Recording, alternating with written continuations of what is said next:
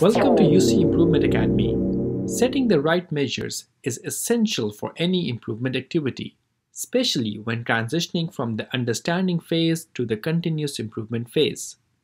Measures help us quantify the problem, set appropriate goals for the project, and track the impact of our change efforts. Let's take an example.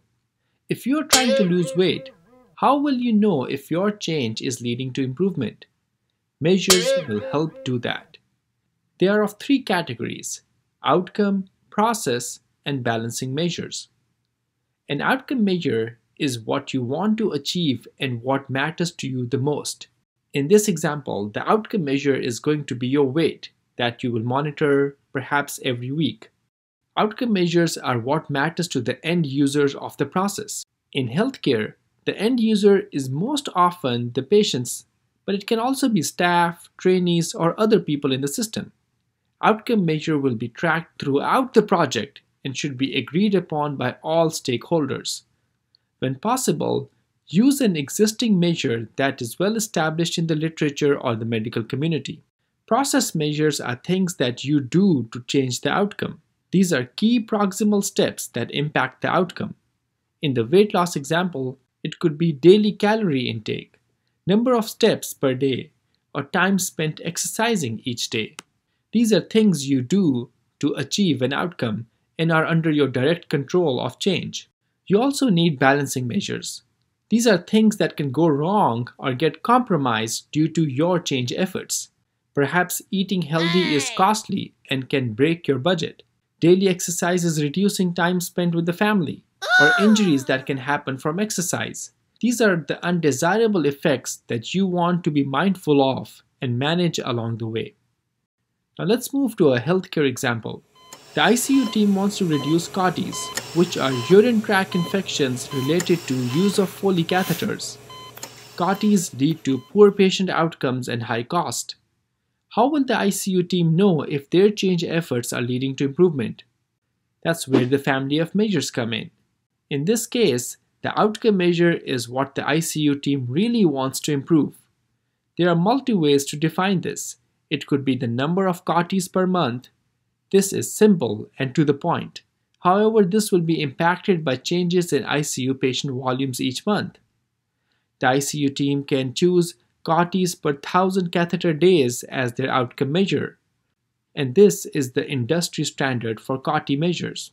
Another way to measure could be the days between COTI events. Days between events is a good way to track things that don't occur very frequently. As stated earlier, process measures are key proximal steps or interventions that will change this outcome. The ICU team decided on the following process measures.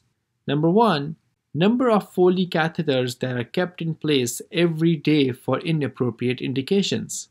Number 2, adherence to daily Foley care provided by the nurses.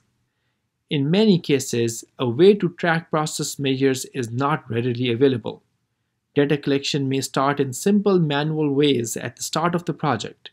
You will learn much more this way. You will continue to refine the definition of the measure and then move on to embed the data collection process within the daily workflow. Try to keep it simple.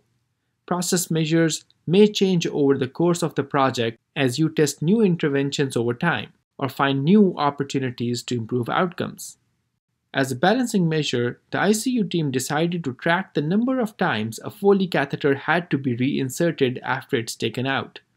This way they can track if their change efforts are leading to premature removal of the Foleys or unintended downstream impact. For all measures, you need a method of how this data will be collected, who will collect it, and how will it be reported. The data collection process typically requires extra work in the beginning of the project, but over the course of the project, this process needs to be made easy, automated when possible, and reliable. Remember, don't delay improvement activities waiting for data collection to be perfected. In some projects, multiple interventions are needed to work together to improve the outcome. These are often referred to as bundles. All bundle components can be considered individual process measures. Adherence to a bundle can be measured by each component separately or all components combined together, such as percentage of the bundle components completed. Another way is an all or none measure. This means that the adherence is only counted when all bundle components are completed. Remember, when you are embarking on an improvement journey, make sure to set the right measures. This include outcome, process, and balancing measures, and develop a strategy to track them to know that change is an improvement. Now get out there and make the world a better place.